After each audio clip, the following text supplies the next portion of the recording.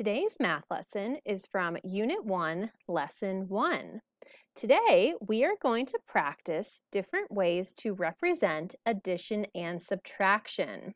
You might see some familiar items that you saw back in first grade in this first lesson of second grade.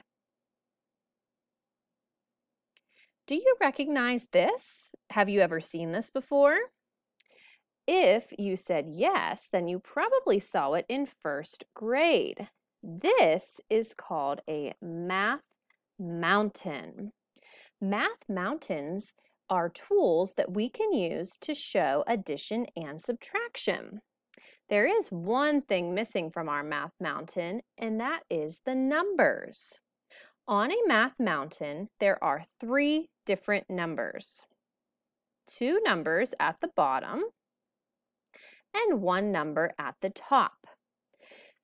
The top number is the highest number.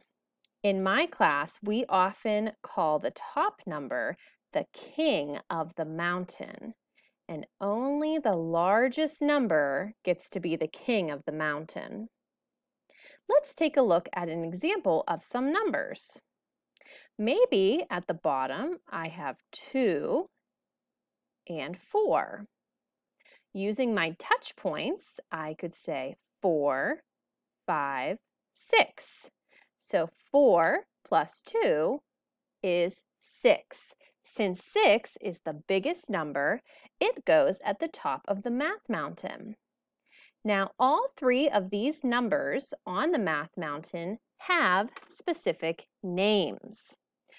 In first grade, you might have called the 2 bottom numbers partners.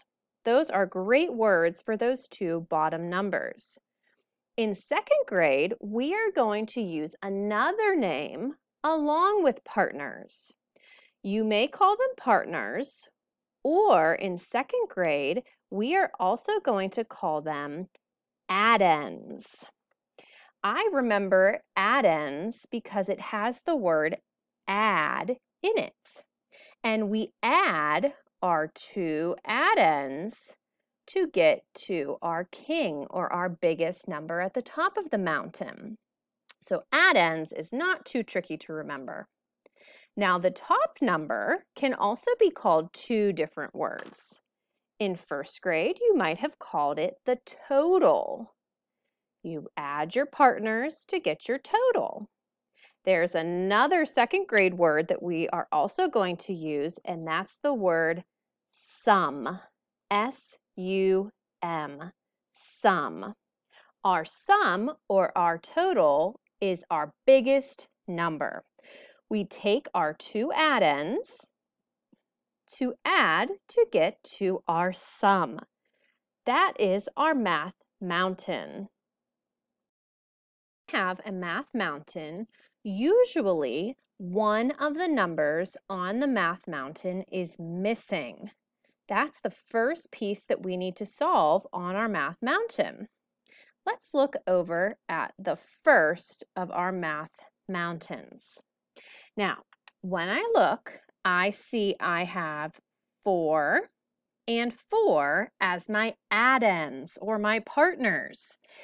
Now, in order to find my king of my math mountain, or my sum or total, I'm going to need to add my 2 addends to find that top number.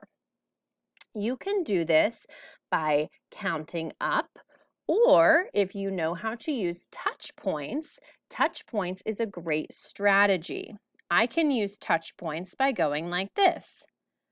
4, 5, 6, 7, 8.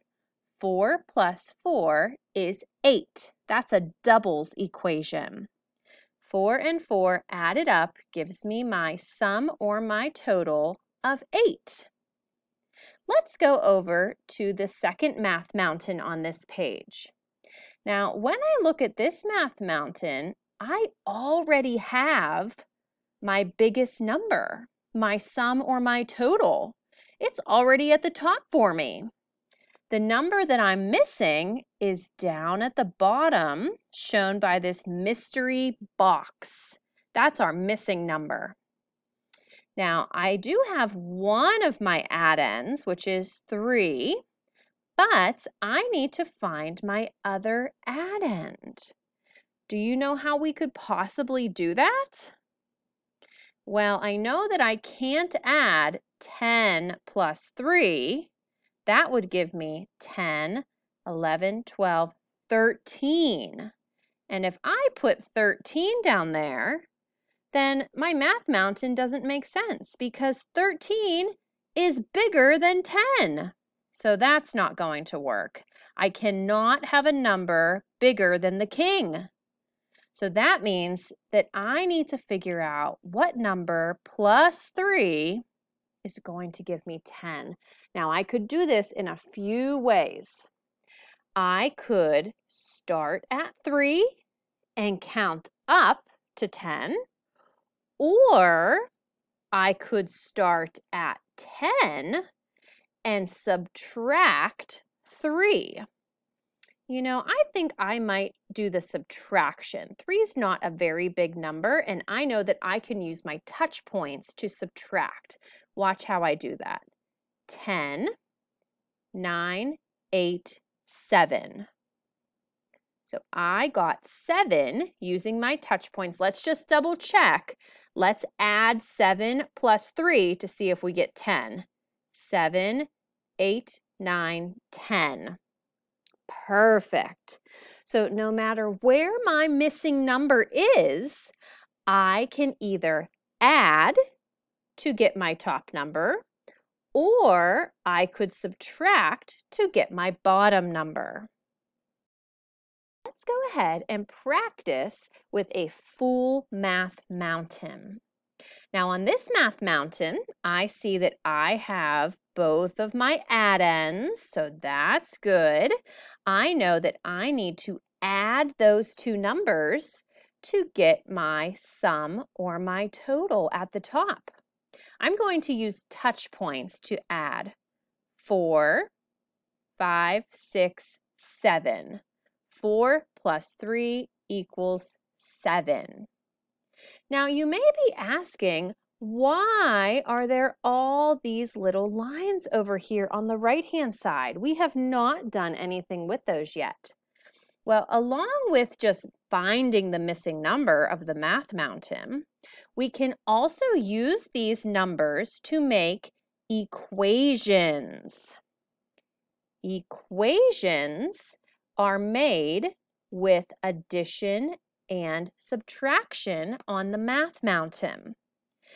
I personally think that the addition equations are the easiest, so I like to start with addition. We can make 2 addition equations using our math mountain. Let's look at our math mountain and see what numbers we could add together. Did you hear that key word that I said? Add. What are the 2 numbers that we would add? Our addends. We know that those are the numbers we add to get our total. So let's use our 2 addends. For my first equation, I could add 3 plus 4, and what did that give me? 7. Very nice. Now, do you have any ideas for my next addition equation? I don't have any other numbers to add, but I wonder if I could change the order. Instead of 3 plus 4, could I maybe add 4 plus 3? Let's see if that works. 4 plus 3, and that will still give me 7. So I didn't need any new numbers. All I did was flip-flop the 2 numbers in my adding equation. Oh, that was pretty easy.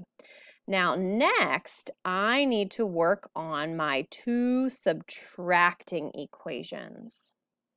Now, when we subtract, I have a little story to tell you. The king of the mountain loves subtraction. He loves subtraction, and he always wants to go first when we're going to do subtraction. He's a little bit greedy, and he wants to be first in line when we do subtraction. So when we subtract, our king of the mountain wants to come first. There he is, our king, number 7. First I have 7. I wonder if I do 7 minus 4. What's my last missing number for this equation? 3. I'm still using the same 3 numbers in our math mountain. Now it looks like we have one more subtracting equation. And who comes first for our subtracting equation? The king. He loves subtraction. So 7's going to come first again. But I can't do 7 minus 4 this time. What do I need to do? 7 minus 3. It's almost like a little flip-flop again. They're just on different sides of the equal sign. Try another example of a math mountain with its 4 equations. On this math mountain, 10 is our king of the mountain, and we have 4 at the bottom for one of our addends. We are missing the other addend. So 4 plus something equals 10. Now I'm going to count down on this math mountain using my touch points. 10, 9, 8, 7, 6. So my missing number is 6. Let's go ahead and make our 4 equations to finish this up. Now I need 2 numbers to add to give me my total. What 2 numbers do I add again? 4 plus 6. 4 plus 6 is 10. Now, do you remember that little trick on how to do one more addition equation? That's right. I'm going to flip-flop my numbers. Instead of 4 plus 6, let's do 6 plus 4. That also gives us 10. Now we are moving over to subtraction. Oh, second graders, do you remember who loves subtraction the most? Who always wants to come first in our subtraction? You are right. It's the king of the math mountain. He loves subtraction and he wants to come first. So when we subtract, our king gets to go first. So our king is 10 for this problem. Let's start with 10 minus 6. And what's my last number that I'm missing? 4. Very nice. And then we have one more subtraction equation. Oh, we're subtracting again, so 10 comes first. Now, last time we did 10 minus 6, so this time we must do 10 minus 4. We don't want our equations to all be the same. We want to have 4 different equations.